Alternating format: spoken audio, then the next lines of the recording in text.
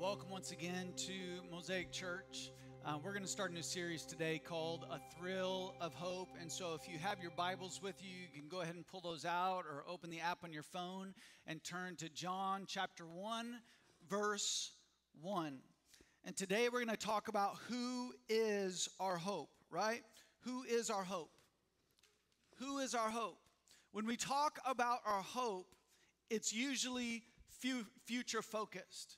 When we talk about, man, I'm just hoping for the day, or I'm looking forward to, it usually has to do with something that is not yet here, right? We put our hope in so many things. We put our hope in the weekend. Anybody who've ever been there? You're like, man, I just can't wait to get there.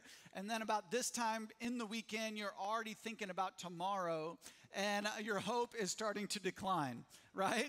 And so it's like this vicious cycle that throughout the week, you know, your hope is going up and up and up and up, and you get to the weekend and you're like, oh, it's finally here. And then before you know it, it's over, right? We do the same with vacation. We're like, oh, if I could just get to vacation this summer. You know, right about now, everybody is starting to, you know, the reality is setting in that it's getting cold, and we had our first snowfall. And some of you that just dread the winter, your heart just began to sink just a little bit this week. Anybody feel it? It's just like, oh man, here we go again. Some of us, we put our hope in our stuff, right? What we've got, our talent, our money. Some of you, you put your hope in that device that's in your hand, and you don't even remember how to get anywhere without it anymore, right?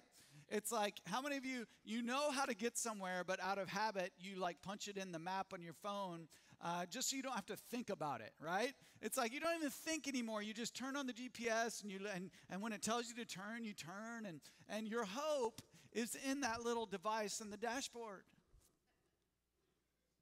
And when you leave the house without it, you've got this freak out moment. Anybody ever had the freak out moment when you leave the house without the phone? And you're like, how am I going to live or survive without my phone today? Sometimes we put our hope in a season.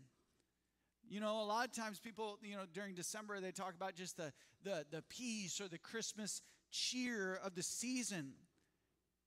And this world that offers so many fleeting feelings, right?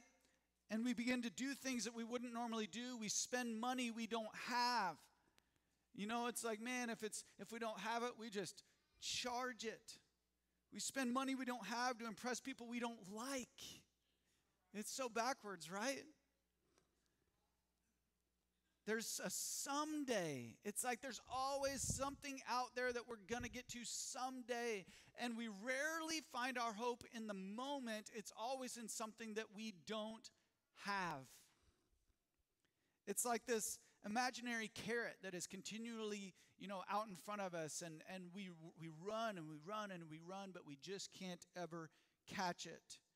And we think to ourselves, man, someday, you know, this virus will be over. Someday, I won't have to wear this mask ever again. Someday, I can see my friends' faces again, like in real life.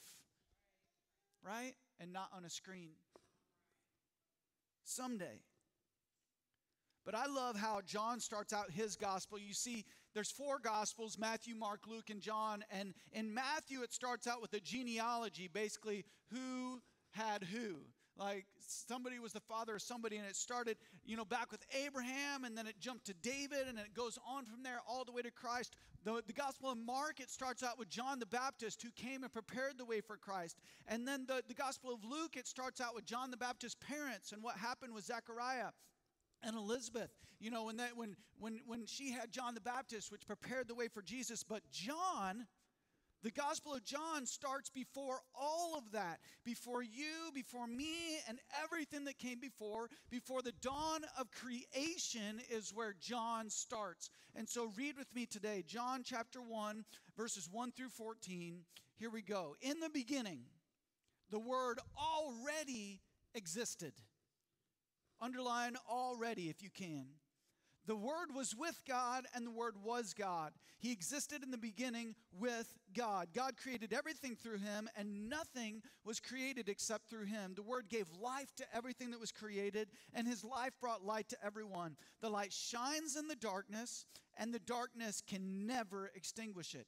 God sent a man, John the Baptist, to tell about the light so that everyone might believe because of his testimony. John himself was not the light. He was simply a witness to tell about the light. The one who is true light, who gives light to everyone, was coming into the world. He came into the very world he created, but the world didn't recognize him. He came to his own people, and even they rejected him. But to all who believed in him and accepted him, he gave the right to become children of God. They are reborn, not with a physical birth resulting from human passion or plan, but a birth that comes from God. So the Word became human and made his home among us. He was full of unfailing love and faithfulness, and we have seen his glory, the glory of the Father's one and only Son. Amen. Let's pray. God, we thank you for your word. Guide our hearts today. Help us to be open. Help our hearts to be soft. Help our minds to just be receptive to what your Spirit would say to us today. In Jesus' name, amen. What I know when I read that passage, and what is so powerful in how John starts his gospel, is that we see that our hope has always existed. It's not only something in the future. Our hope was established before the dawn of creation. Our hope has never died. Our hope isn't a thing. It's not something that's going to come and go like a date on the calendar. Our hope is a person. The Word that John starts with when he says, in the beginning was the Word, and the Word was with God, and the Word was God. The Word is Jesus Christ. That Word is the baby that was born in the manger. That Word is the one that came as a human to die for all mankind. And so we ask this question here at Christmas time: who is this baby born in a manger? You see, many people celebrate Christmas and they go throughout the holiday and they never even consider why they're really celebrating or what it's really all about. But when you really ask, who is this baby in a manger? What is Christmas really all about? This is both an historic and a personal question. This question has been debated by church leaders throughout the first few centuries of the church. Heresies abound based on the answers to this question: who is the baby in the manger? The question obviously drives the wedge between traditional Judaism and Christianity. This question is the stumbling block for Muslims, for Jehovah's Witnesses, for Unitarians when they think about Christianity.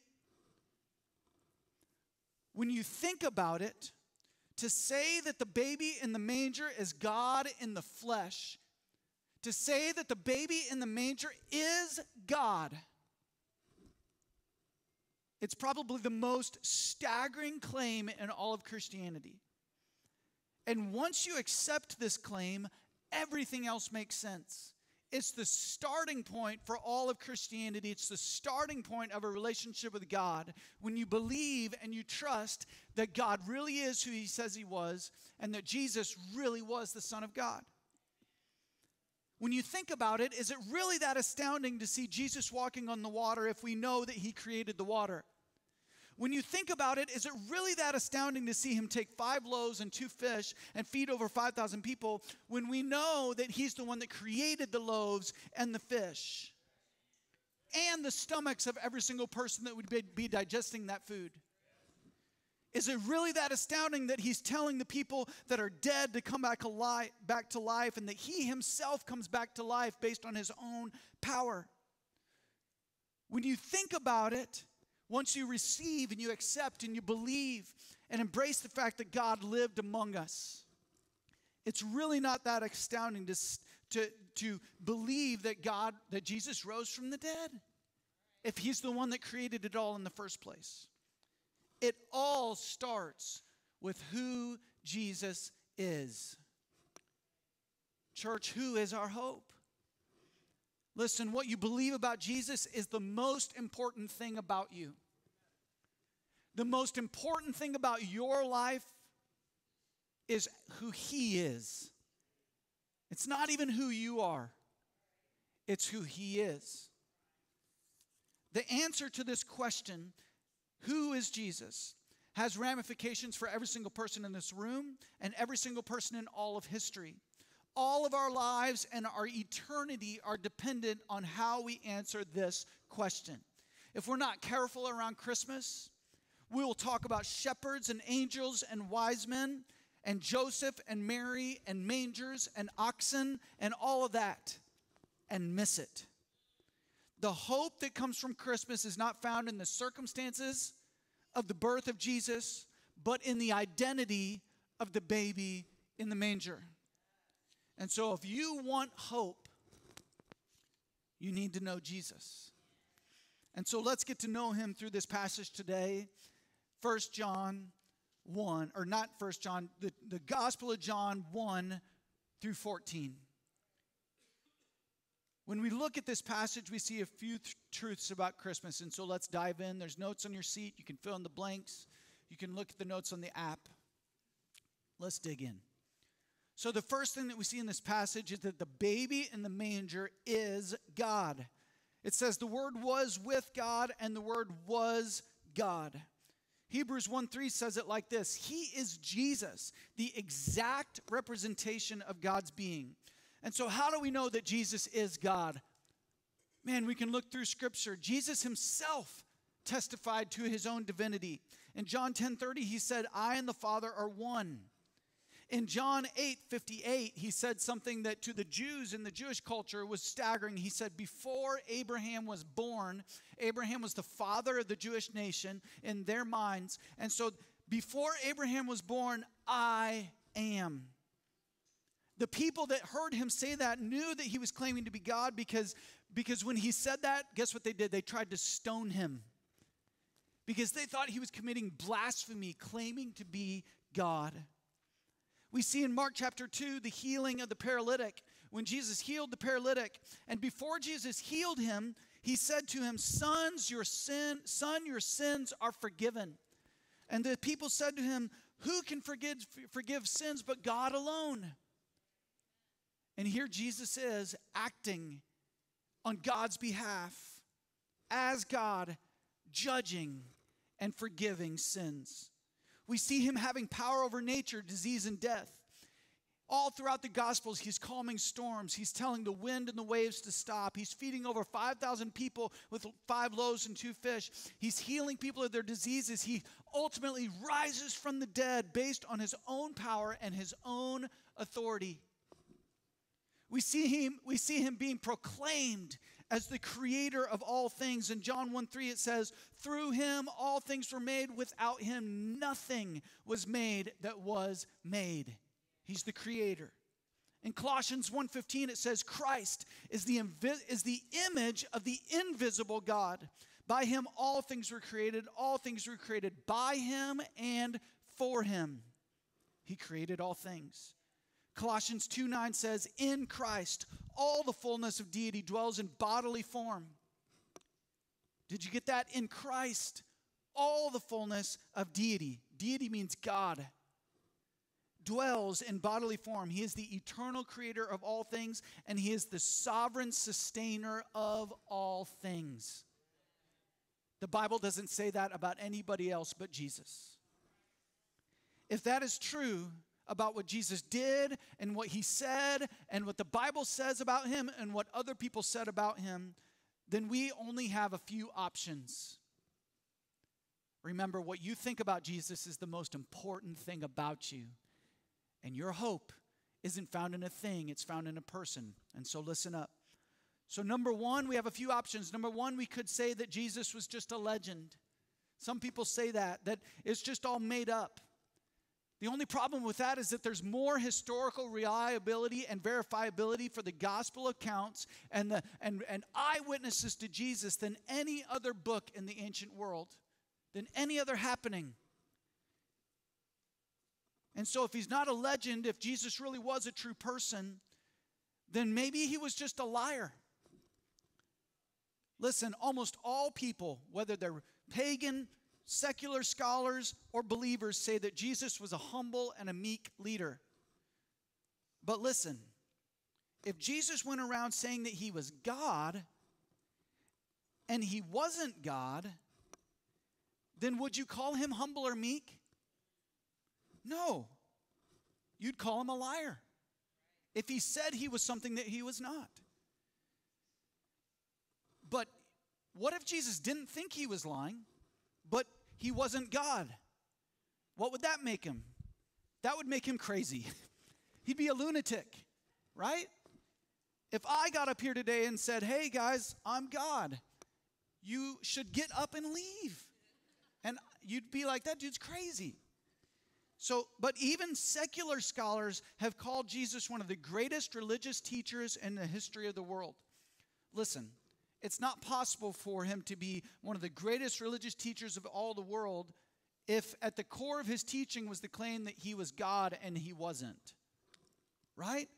Because that would make him a lunatic. And so he's either legend, he's a liar, he's a lunatic, or he really is who he says he was. He's Lord. You have to make that choice today. C.S. Lewis puts it like this. I love this quote. He said, you can shut him up for a fool. You can spit on him. You can kill him as a demon. Or you can fall at his feet and call him Lord and God. But let us not come with any patronizing nonsense about him being a great human teacher.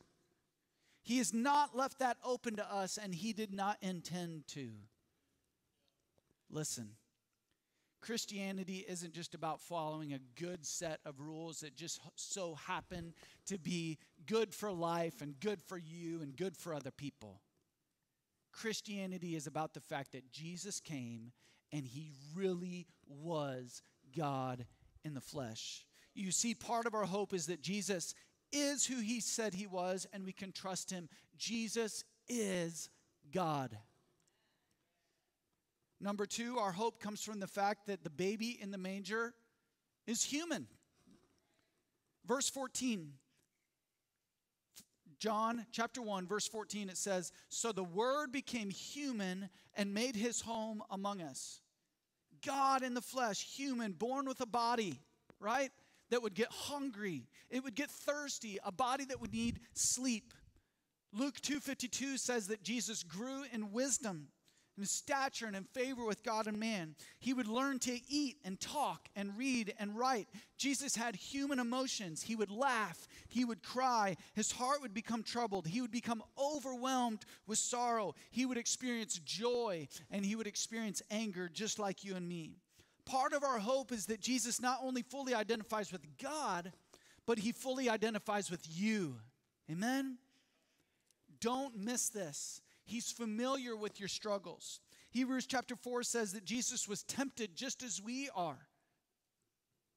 Multiple times, whether it was in the desert when he was tempted by the devil, whether it was when Peter said to him, no, you can't go to the cross.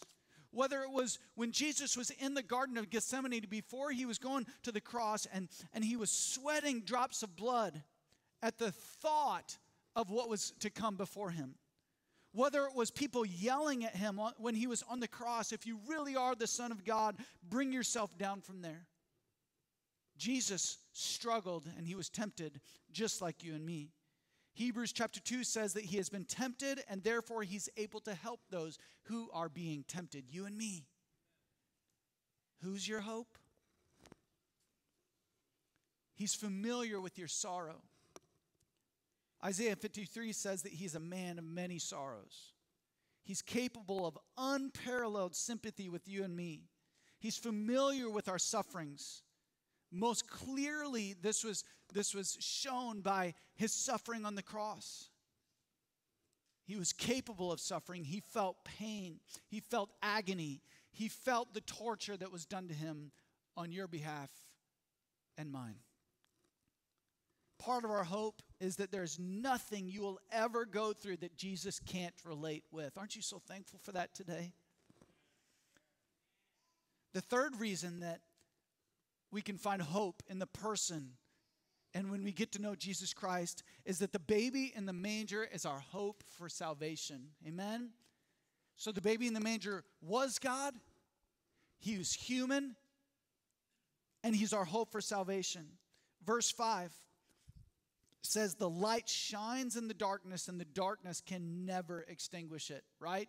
In your darkest moment, when everything seems lost, when you feel like life has just gone off the rails, when people have left you, when your family, like a bomb blew up in your family and everything's falling apart and you feel alone and you feel like everything has gone wrong, Jesus is the light that shines in the darkness, and the darkness can never extinguish it. And then in verse 9 it says, the one who is the true light, who gives light to everyone, was coming into the world. He came into the very world he created, but the world didn't recognize him. He came to his own people, and even they rejected him. But to all who believed him and accepted him, he gave the right to become children of God.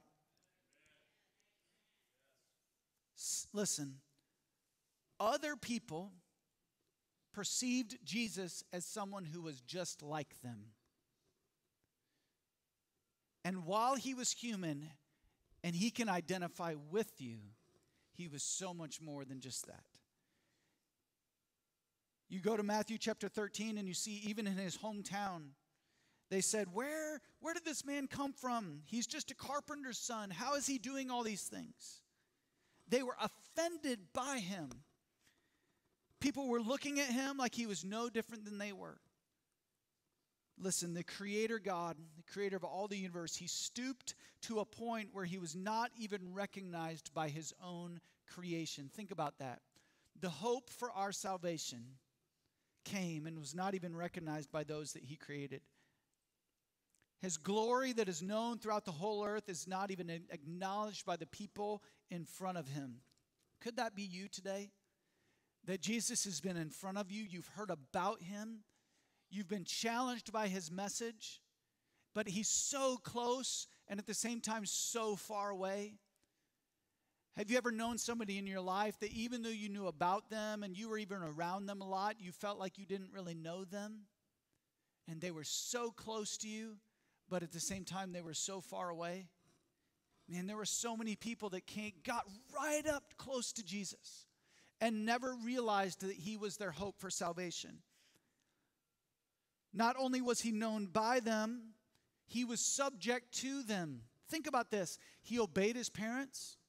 He was fed by people as a baby. He grew. He worked for people as a carpenter. Can you imagine how it would feel to be employed by somebody that you crafted with your own hands and you submitted to their authority as your employer? Jesus did that. He was the hope for our salvation, and yet he humbled himself. Not even the most religiously devout people in Israel recognized him as the hope for salvation. In fact, in John 8:48, they said to him, "You are a Samaritan and a demon." Can you imagine they said that to the hope of their salvation? In other words, they called him a traitor and the devil. That's how they responded to him all the way until the day when he was falsely accused and they put him through a mock trial. They spit in his face. They beat him. They flogged him. And he didn't say a word. He humbled himself. He became obedient to death. And when he had no sin, the payment for sin was death upon him. The Bible says, for the wages of sin is death. He took what we owed on himself. You see, Jesus was uniquely qualified to be a substitute for our sins. When we deserved death, he became the perfect sacrifice for our sins. The reality is, Jesus came to die. He came as the hope for our salvation. Right? The reality is, if he would have done all the things that he did, healing people and teaching and being a sinless person, but if he didn't go to the cross, if he would have just stopped there, if in the garden he would have chosen not to continue and not to go to the cross and not actually die in your place and mine, then he would not be our Savior. The very reason the baby came in the manger was to die. He's our hope for salvation. He had to pay the price that you and I were supposed to pay. 1 Peter 2:24 says, He himself bore our sins in his body on the cross so that we might die to sin and live in righteousness. You see, part of the reason that we can have hope today is because Jesus is our hope of salvation. The baby in the manger is worthy of everything that we have to give him because he came to save us. He's the sinless Savior born on Christmas to die for sinners like you and like me. The fourth reason, and we'll close with this today, is that the baby in the manger is the exalted Lord. He's the exalted Lord. He's God, fully God. He was fully human. He came as the hope for our salvation, and he's going to be the exalted Lord for all of eternity. But this isn't something that's just far off. This is something that happens in your life and mine. In verse 14, it says, He was full of unfailing love and faithfulness, and we have seen his glory, the glory of the Father's one and only Son. He's glorified. He's lifted up. See, this is the heart of the New Testament, that Jesus is Lord. Almost 750 times in the New Testament, Jesus is confessed as Lord. The heart of the Christmas story is that the baby in the manger is indeed Lord of all. He's not just the greatest among many gods. He is the only God in a class by himself. There is none higher. Church, I cannot say it enough. What you think about Jesus and how you view Jesus and where Jesus sits in your thoughts and in your imagination and how you perceive him is the most important thing about you. His name represents so much more than just what we call him.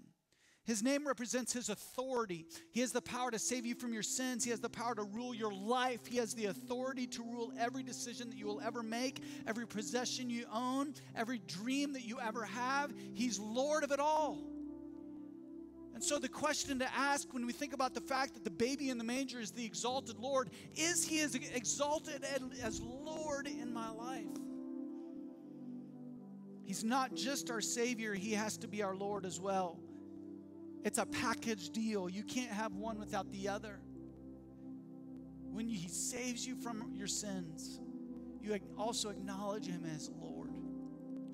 And that means that he deserves universal praise. And you know what? The Bible says that he's going to get that praise, whether we give it to him or not. This is one of those truths of God's word that just boggles my mind. Because here we have such an amazing gift laid out in front of us. And yet God, in his grace, he gives us the choice. He gives us the choice whether we're going to praise him, knowing full well that every knee will bow and every tongue will confess. The Bible says every knee shall bow. And when it says that, the meaning of the original language literally means to bend the knee. It's an expression used in the Old Testament to show great reverence and submission and worship. This is a picture of a worshiper who literally cannot stand upright in the presence of the one who is being worshiped. So just think, literal, like I can't stand anymore and I drop to my knees. That's what will happen to every person who ever has lived and will live on the face of the planet. Every single knee in heaven and on earth and on earth and under the earth. The devil and his demons will bow their knee.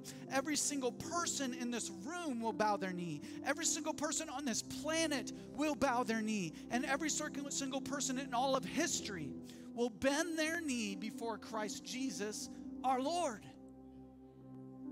This is truth. From every tongue, from every language, from every nation, every Muslim, every Buddhist, every Hindu, every religion you can ever name, every single person will bow.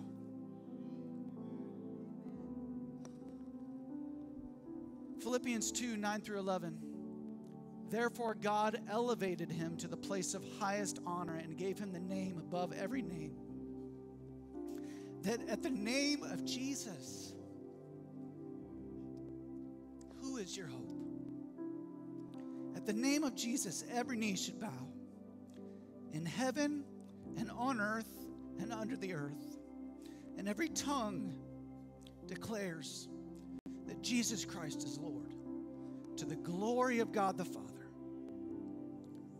And so the decision you need to make today, church, individual, father, mother, daughter, son, whoever you are, you have two decisions. You can reject Jesus as Lord, or you can revere Jesus as Lord. If you reject Jesus as Lord, you might call him a legend, or you might call him a liar, you might call him a lunatic. And what will happen is you might reject him now, but you will bow your knee then. Here's the key that I want every person in this room to hear. The reality is that every day, every single person in this room and around the world is going to bow their knee. That's not up for decision. You have a choice to make now. But there will come a day and a time, and neither you nor I know when your choosing period is over. But there will come a day where you will make that choice. And you might not have a choice then. It's determined. Everyone will bow their knee. The question is, will you bow your knee now, or will you bow the knee when it's too late? The other choice that you have is that you can revere Jesus as Lord now. While you are still alive, the Bible says that it's given to every man, every woman is given the chance to live and to make the choice once. I want to urge every single person in this room to choose Jesus as Lord and bow your knee today. Trust him to forgive you of all your sins, to cover over your sins with his sacrifice on the cross. Say to the one who made you and knows what's best for you, I trust you, Jesus. I confess that you are indeed Lord. I'm going to live like you are indeed Lord. I'm going to live with the hope that was and is and will forever be. 1 John 1:9 says, you confess with your mouth that Jesus is Lord. You believe in your heart that God raised him from the dead, and you will be saved. Why? Because you don't have a hope that is only in the future. You don't have a hope that is only in the present and will fade. You have a hope that has existed before the creation of the world, who sees you, who knows your name, who knows how many hairs are on your head, who has a plan for your life, who has never let you down and never will let you down. And you have a choice today to revere him as Lord of your life, to live for him like there is no one else in the room. So we can bow our hearts today. We can be confident of this, that what lies ahead is eternal celebration, where we will delight in the declaration of the praise of Christ to the glory of God the Father in heaven. And for all of eternity, all glory and all honor will be his. He is God. He is human. He is our hope for salvation, and he is and will always be the exalted Lord. Is he your Lord? Bow your heads and close your eyes with me today. Where are you at, church? Where are you at, person? Whether you're here in the room, whether you're online today, is he your Lord? My hope and my prayer today is that you are confronted in the most grace-filled, loving way with the reality of who Jesus is. That he loved you so much that he came and he lived a sinless life so he could go to the cross, so he could suffer, so he could die in your place and mine. There is no greater truth. There is no greater person that has ever walked the face of this planet that could possibly have taken that penalty on the cross for you and for me. Will you accept him? Will you trust him as your Lord today? Will you make that choice? Will you reject him, or will you revere him as your Lord? With every head bowed and every eye closed in this place, if you want to revere him as your Lord today, you want to just say, Joe, I'm going to put him first. I'm going to trust Jesus with my life. I'm going to confess with my mouth, Jesus is Lord. I'm going to let him forgive me of my sins. I'm going to let him throw my sin as far as the east is from the west. I'm going to let him make me white as snow. I'm going to live every day from this point forward in light of the fact that Jesus is Lord. If that's you today and you want to make that choice today, just raise your hand. By raising your hands, you're saying, Jesus, I make you Lord of my life. Today I'm choosing to accept you, to revere you as Lord. Amen. It's the best decision that you'll ever make. There's no other decision that is more impactful in your life than this decision right now. If you're at home watching on your couch online, you can do it right now. We're going to pray a prayer together, and I'm going to ask all God's people to repeat after me in celebration of those that are putting their faith and trust in Christ today. And so if you made that choice to follow Christ, just repeat after me today. Jesus, come on, let's say it loud and proud. Jesus, I trust you with my life. I believe that you are Lord, that you are who you say you are. You are God. Thank you, Jesus, that you took the penalty for my sin. You died for me on the cross. You rose again on the third day. And now I can have new life. Help me to live for you as my Lord. Thank you for being my Savior. Amen. Amen. Let's give those a hand that accepted Christ as their Savior today. If you accepted Christ today, I encourage you to let somebody know, whether it's me or one of our leaders here at the church or a friend. If you're online today, I encourage you to send me an email. Shoot me an email. You can send emails to info@mosaiccincinnati.com. Love to hear your story, what God's doing in your life. But man, your next step, if you gave your heart and your life to Christ, get baptized. You can sign up for baptism on our site. You can just come tell me, hey, I want to get baptized. We'll get you connected. You can write it in on your Connect card that's in front of you in the seat back pocket. If you did give your heart and life to Christ, grab one of those Connect cards out of the seat in front of you and check that box.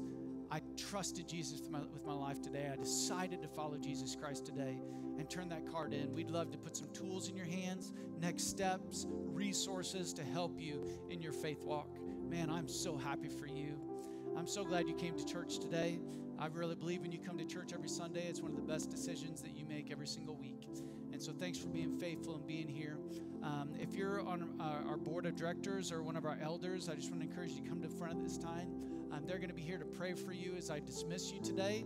And I want to encourage you, if you need prayer, don't be bashful. Don't be afraid. It doesn't have to do with, it doesn't have to be about the message today. It could be you need healing. It could be that you need hope. It could be that you need just encouragement. Come get prayer today. They'd love to pray with you. I'm going to pray. You can be dismissed. Don't forget, our ushers are at the doors on the way out if you want to worship God with your giving. God, I pray that you bless your people. Fill them with just encouragement, with direction, with motivation to follow you and to serve you this week. Bless their families, bless their goings and their comings and their work, and provide for them in Jesus' name. Amen and amen. Amen. Thanks for being at Mosaic today. You're dismissed.